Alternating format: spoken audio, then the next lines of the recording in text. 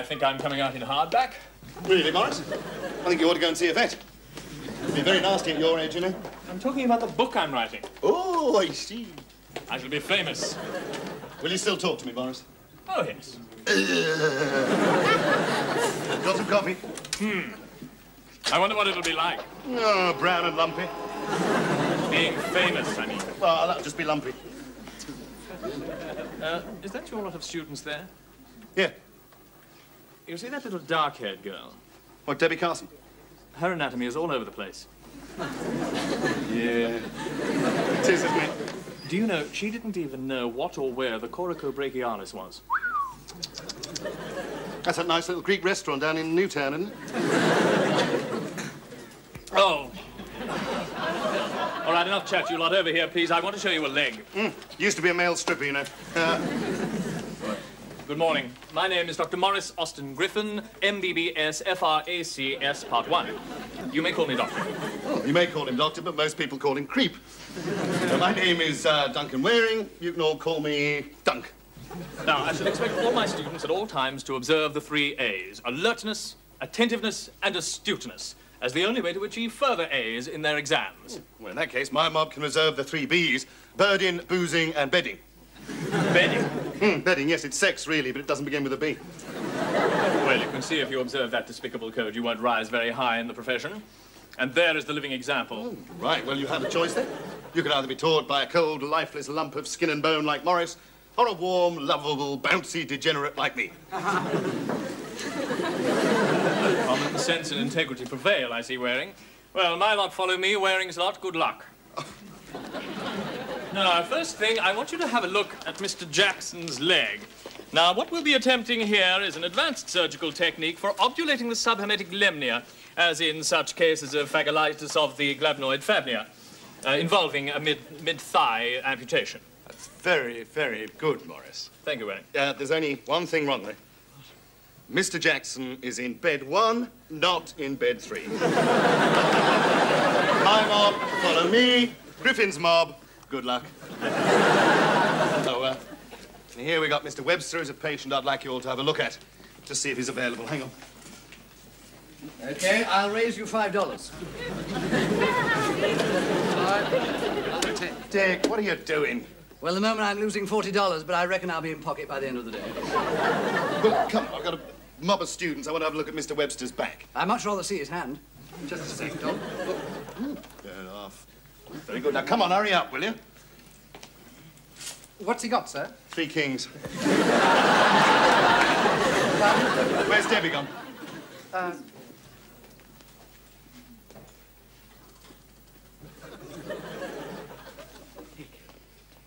What's Webster got? A sebaceous cyst. Does that beat a pair of 8s? Yeah. Come on.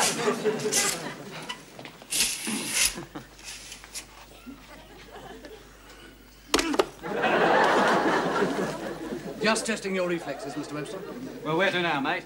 Well, there's Mr. Spade in Ward 8, or is it Dix in 6? Oh, forget it. Hang on, before you go. Dix has just come out of the operating theatre. He's feeling very groggy. We could win easily. All right. Now, I'd like you all to have a look at Mr. Webster's back. Tell me what you find, OK? Yes, and if any of you would care to place a small wager on your diagnosis, I'd only be too happy to cover it. Not with my patient, Dick. But I will have a little bet with you. Oh, yes? Yes. I would like to bet that you haven't got all that rent money you owe me. No, I haven't. But it's your fault. Mine? Well, I was trying to win it back from Bailey and Kemp. Oh, I see. And I suppose they've got all the money you owe me for the repairs on the car? Oh, no. Great. Webster's got that. Good. But never mind, I can get it back. Watch this. I don't see any money. No, hang on. I'm learning how to card sharp. I'm learning how to make cards disappear and vanish. Watch this.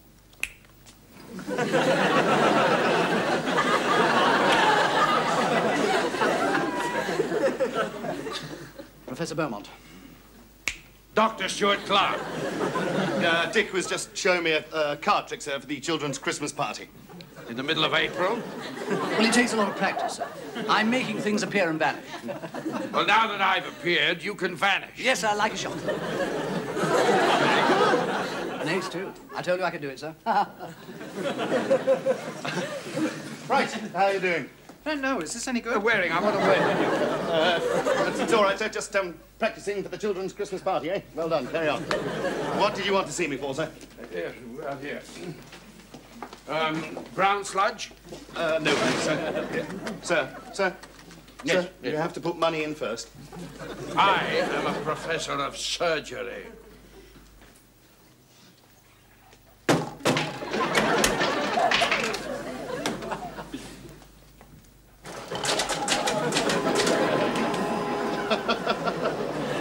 Well done, sir. Ah, there we are.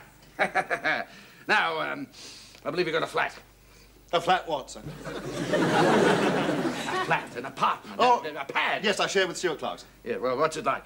Not very nice. He's a bit untidy, never cleans the I bath. mean the flat. Oh, the flat. The flat's very nice. Quiet. It's about 20 minutes away from here, sir. Good, yes. Well, I'm looking for one. Well, Mrs. Beaumont slung you out, has she? Eh?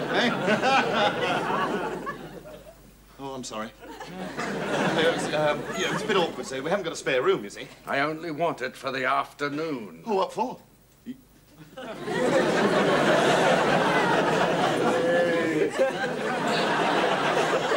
You randy, naughty, wicked, dirty old... Yes? Professor of surgery, sir.